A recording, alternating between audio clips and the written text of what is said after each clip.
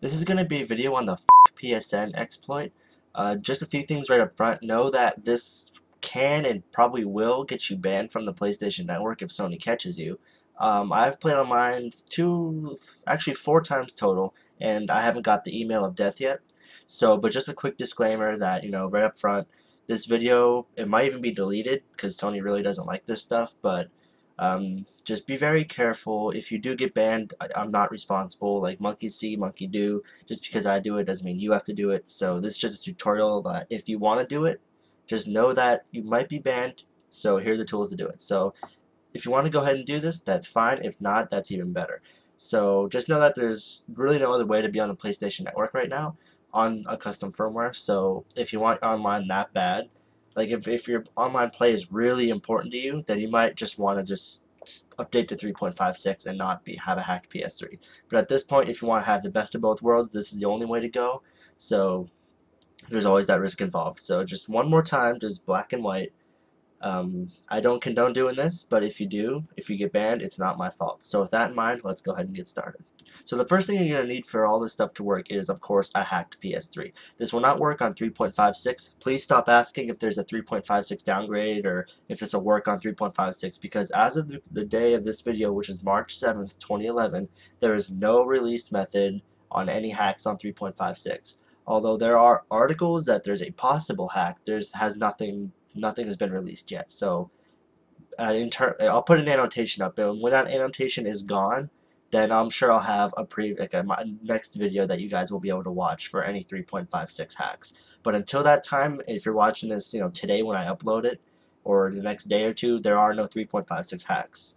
So you'll need a hacked PS3 on 3.55 or lower. For anything, I recommend the kmeaw custom firmware at 3.55. If you have GeoHots, then simply go into your recovery menu, reflash official 3.55, and then from there install the kmeaw. You can just follow my tutorial. There's an annotation right here.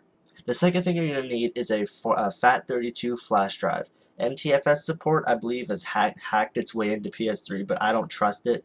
So this is also just a lot easier. Just have a FAT32 flash drive. It could be, a gigabyte, 2 gigabytes, 512 megabytes. It doesn't matter how big it is, you just need a flash drive. The second thing you need is going to be an archive I made for you guys of all the files you're going to need. To do this, go in the link right down there. There's a link right there. Just click that and you can download the files. And the last thing, of course, you'll need is a little bit of time. This whole process, if you're not watching this video, I mean, just to do it from start to finish should really take no more than 5 minutes. It's pretty easy, but you do have to have a little technical how-to, but that's what this video is for if you don't have that. So let's go ahead and get started. Alright, so the first thing you're going to want to do is to get out your flash drive. So as you can see, here's mine right now. And so now you want to download and extract this. There's a link right in the description like I said earlier, so go ahead and click that and download this. Then you just want to go ahead and extract it. It's a zip archive, so there's a zip utility built right into OS X and Windows, probably Linux too. So there's no other program needed for that. So then when you open it, you'll see something that looks a little like this. So once you get to your or in my case the 8 gigabyte drive, but whatever flash drive you have, you want to go ahead and copy ca27.cer and kmeaw to the root, which is just like that. That's it. Now the next thing you want to do is go ahead and you want to extract devblind right here. Now this varies. Like I said in the beginning, I would highly recommend, not even just for the purpose of this exploit, but for the purpose of just having your custom firmware, I recommend running kmeaw. I have a great tutorial on that, so just like I linked it to you earlier, so go ahead and click that. And so now when you open this up, you'll see one of these. Now if you decide to go against the grain here and run the GeoHots custom firmware, then you go ahead and copy this one. But if you're like me and you prefer kmeaw and you followed my tutorial or anything like that, go ahead and just copy the one that says devblind right over here. So that's pretty much all you need to do for your drive. So that's pretty much it. And so now let's go ahead and go over to the PS3. Alright, so here I am at my PS3's cross menu bar, and here's the flash drive we have all those files on. So go ahead and plug that into your PS3. You want to go ahead and give it a second, and if you're not already, go to install package files, and you'll see two things. You won't see that ca27.cer file because that's not a package. So go and install kmeaw Awesome File Manager. And real quick, I do want to mention that this is possible to use on an FTP server. However, that has more room for error. That's also not as secure. So I do prefer using this method here. It's just a lot more I'd say safe, and it's also less prone to issues. So then you want to go ahead and install dev blind as well. And once both these are installed, the first thing you want to do is actually run dev blind. So we'll go ahead and we'll do that. Now this does some stuff under the hood. It's a really small application to run. It won't look like it does much, but it does do, in fact, a pretty good task. So really this is just a warning. Go ahead and hit yes. Do you want to mount dev blind? Yes. And then hit circle. What that does is it basically creates a shortcut to your flash memory so that you can safely, well, more safely write to your flash memory, so you don't have to write directly to your flash. It's sort of like a shortcut. So now after that is installed, you want to go ahead and run the file manager.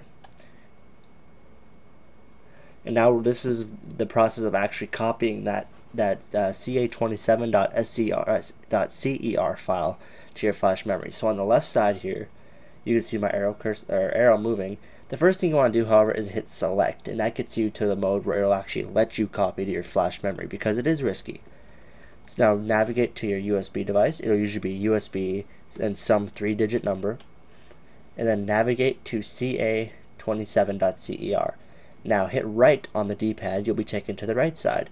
On here you want to navigate to dev blind, dev_blind, data, cert, C-E-R-T, and you'll have a list that looks a little like this. Now you want to go back over to the right side. Make sure that little arrow is pointing at CA27 and hit circle and then hit start. And that will copy that file right over to the flash memory.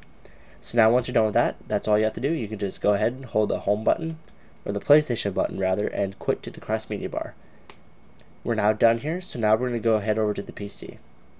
Alright, so now I'm at my PC. The first thing you're going to want to do is run a command prompt. In Windows 7, you can just type CMD into the start menu, but if you're on like Windows, I think Windows Vista or below, you have to go to run, and then you can type CMD, and you'll get here. And so here, I'll try to zoom in to this for you guys. Alright, so now what you want to do is you want to type in a command into the terminal, which is ipconfig, ipconfig, and that'll get you all your internet settings, like your IP address, the router, everything like that. So what you want is up here where it says IP version 4 address, IPv4.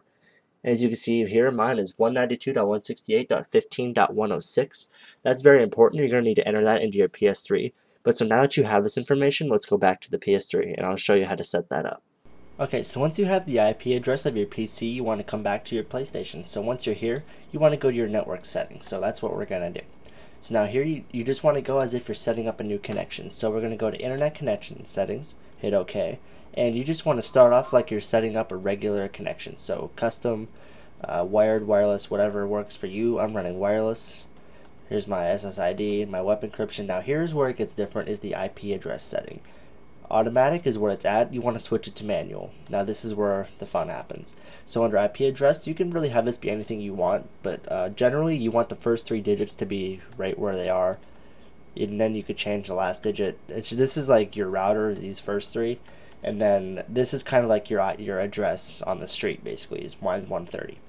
So now go down to subnet mask. Just leave this how it is. Don't touch this. It's just 255.255.255.0. That's exactly what you want. Your default router is typically your IP address with a 1 on the end. If you notice that right here, they're pretty much the same numbers, but with a 1 on the end. Primary DNS, this is where the magic happens. This is where you want to put the IP address of your PC. So as you can see here, I have 192.168.15.106, just like I found earlier. And for your secondary DNS, you want Google's OpenDNS, which is 8.8.8.8. So yours should look fairly similar. You won't have the exact same digits, but this needs to be your PC. This needs to be your IP address with a 1 on the end, and this needs to be all 8s. So once you have that, just go ahead and continue forward. Everything else is automatic. Go ahead and hit X. However, don't test it because all that's going to happen is that your system is going to tell you need to update. So now just go hit circle and shut off the PlayStation. You're now done with this step. Let's go ahead and move on. So here we are back at the PC, and now you want to go ahead and go into that folder you downloaded, and you'll see the exploit here, PSN. Go ahead and double click that, and another command prompt will come up. If anything like this comes up, you want to make sure that both these are checked. So then hit allow access. So now this is listening in on your router for anything that connects to any of the settings that you set up. So we'll let that run, and now we'll just go ahead and fire the PS3 back up. Go ahead and switch over to the PS3 here.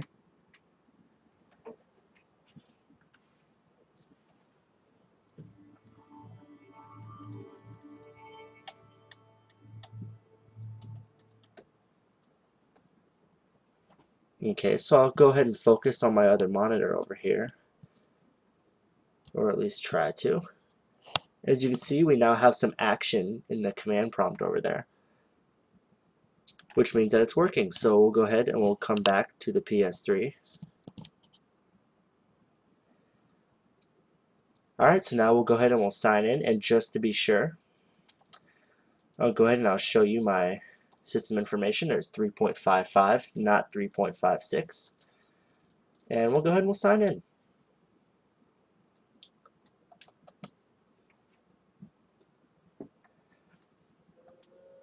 And that's pretty much all there is to it. So as you can see, the command prompt window has seen some more action here. And now you can play online with all your games. You have access to chat and everything like that. So that's basically it for this tutorial. I hope you guys enjoyed it. Like I said earlier, this is a risky process. So if you do get banned from PlayStation Network, please don't come screaming at me yelling it's my fault. It's not my fault if you guys decide to do this or not. I'll probably myself eventually end up being banned. I don't know yet. So that's pretty much it. Like I said, if you have any questions, I'm at CPUKid on Twitter. Also, go ahead and check out itechcity.org as well as at itechcity on Twitter.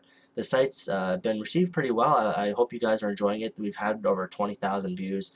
A lot of new people have registered, so thank you. I hope you guys are enjoying it. Feel free to join the forums, get into some discussions there. There's always going to be, new articles, hopefully every single day. And that's pretty much it for this video. I hope you guys found it helpful, and I'll see you in my next video.